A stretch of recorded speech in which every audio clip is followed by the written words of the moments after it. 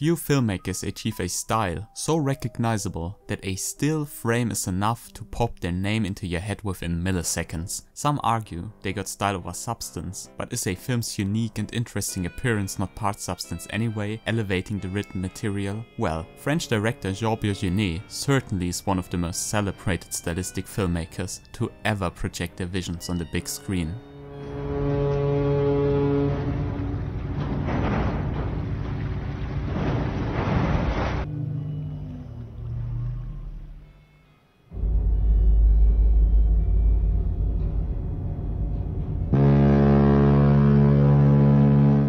He let us peek into the lives of surreal, charming, sad, disturbing and weird people. Their work, hobbies, thoughts and dreams, lusts, what they like and what they don't. Do you hear it? Ah, Julie plays the cello again. The whole apartment building listens, the music travels through the pipes. Madame Tapioca beats the dust out of her carpet while her husband pumps up a tire. His mother-in-law is knitting beside him. Louison, the new janitor, paints the ceiling. Roger and Coubet are working. The pace quickens faster and faster until we reach the climax. Literally. Clapet is his name, the butcher, played by Jean-Claude Dreyfus, our antagonist. It isn't easy living nowadays. Corn replaced whatever currency has been utilized before. Food in general is rare. The worst bursts out of the remaining humans, various of which became cannibals. Vegetarian rebels called troglodytes dwell in the sewers deep under a broken world, a post-apocalyptic world. Throughout his filmography, Jeunet drops the viewers into fantastical worlds or reality interwoven with fantastical elements. His world building and plot happen concurrently. We only learn about aspects with personal significance to the characters. His world building is clearly character-centric. The world itself isn't as important as the characters that are breathing life into it. What caused the world's decay, or how many humans are still left? Unanswered. We don't need to know. Delicatessen weaves dark themes through a charming, humorous story, never being buried by its darkness. At its core, Delicatessen tells a story of goodness, how virtue can indirectly affect your surroundings. Louison, wholesomely played by Dominique Pignon, embodies this pure goodness, sparking a chain reaction of incredible events. Sometimes, simply being good is more than enough to make a difference.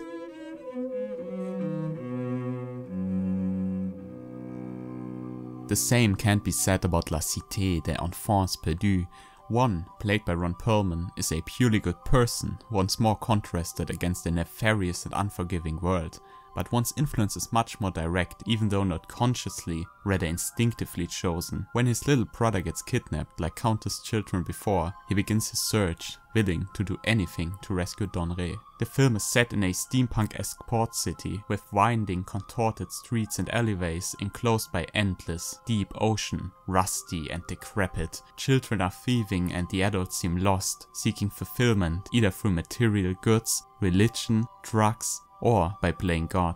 An inventor living on a lonely oil rig far off the shores once created a princess ought to be the most beautiful woman to ever walk the ground, and 6 clones after his own image, for he had neither a wife nor children. To keep him company he bred a brain, putting it in an aquarium, and his masterpiece, the most intelligent man alive. But every single creation had a flaw. The princess was dwarfish, the clones had a sleep sickness, the brain pained by migraine, and the man called krank, German for sick, couldn't dream. Grief consumed him, aging him rapidly, and angrily they opposed the scientist, their creator, and threw him in the sea. A classic trope paralleling for example Frankenstein. Stripped in a machine, Krank experiences the innocent dreams of the stolen children, yet they morph into nightmares every time. Forever he'll be deprived dreaming a real dream.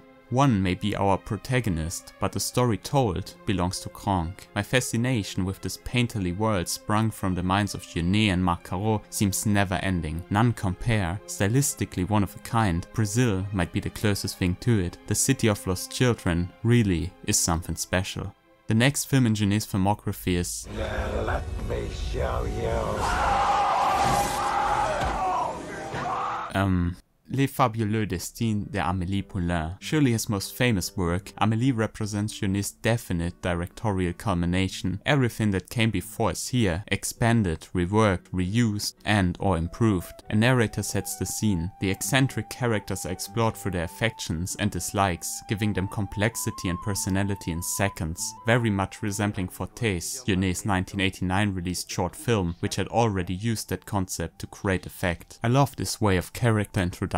They immediately feel like real people with quirks and habits. You may find they enjoy or dislike the same things as you, creating a sort of personal connection. And we must get a feel for all these characters so we understand Amelie's impact on their lives when she chooses to involve herself. This is the third part of Jeunet's reoccurring motif of goodness's influence. We'd seen it indirectly and partially direct, but instinctively influenced. Now we see it directly, intentionally influenced. Louison being good was quite enough. One acted out of instinct, but Amelie makes a conscious decision to take part in the lives of all those people around her, the people of Montmartre.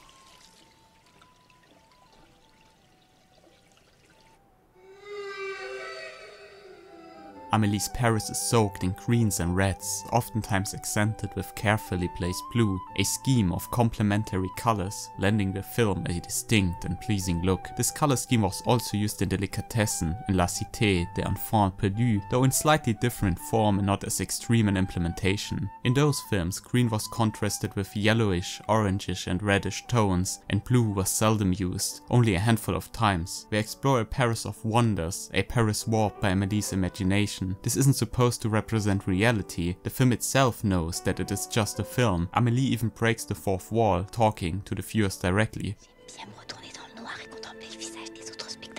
When Amelie guides the blind man through the streets, describing him his surroundings in detail and with infectious delight, he gets to experience what we, the viewers, are already experiencing, seeing through Amelie's eyes.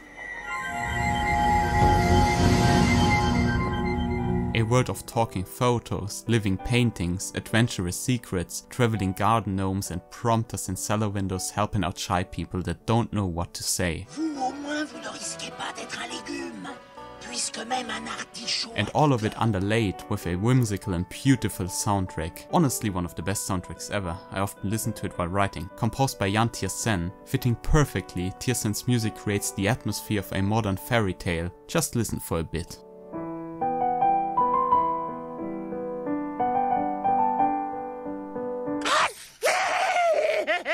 Okay, I continue. The camera work is active, whipping around, zooming in, always moving about, becoming a character all on its own. Jeunet is a director not with one, but seemingly endless aces up his sleeve. Whenever he uses CGI, it's creatively, selling a shot which couldn't work otherwise to heighten its emotional effect or to visualize what can't be seen, for example a person's thoughts like this scene in Micmacs.